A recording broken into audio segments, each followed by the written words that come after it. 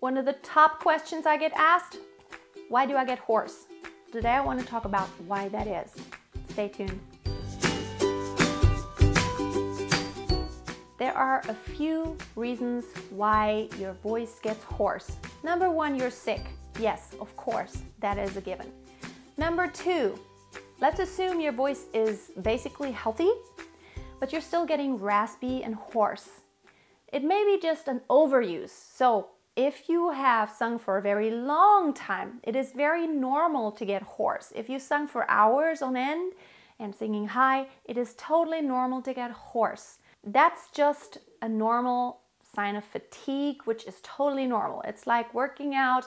If you use your muscle, any muscle in your body, you start shaking and it gets very tired and it has no more strength left. That's the same with your vocal cords. Now, those are all the things that are not like, they're okay. It's not critical.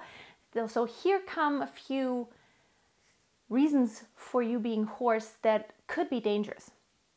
So the thing is, are you pushing too much air? Is there no compression? So when you're just pushing too much, when there's too much air flowing through your vocal cords, when you're trying to sing high and you don't have good vocal cord closure, it really creates a lot of friction on your vocal cords, and that will make you hoarse very quickly. So any sign of breathiness indicates there's too much air flowing through your vocal cords without being transformed into actual sound. So you want to really listen for that and make sure you don't have too much breathiness. How do you reduce breathiness? First of all, make sure you have good posture and support. Second of all, you want to not exhale too much. You want to exhale slowly. And the higher you sing, the less air you should need to use, because your vocal cords tighten, they get closer, and that opening where the air comes through gets smaller and smaller. So that is a really big thing. And that is one of the biggest thing I see is too much air and the lack of vocal cord closure.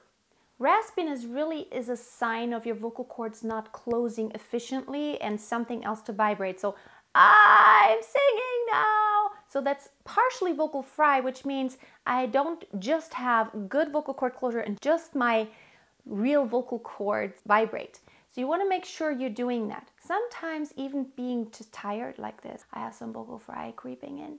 Now that is not necessarily raspiness yet, but you want to make sure you have a clean, clear sound.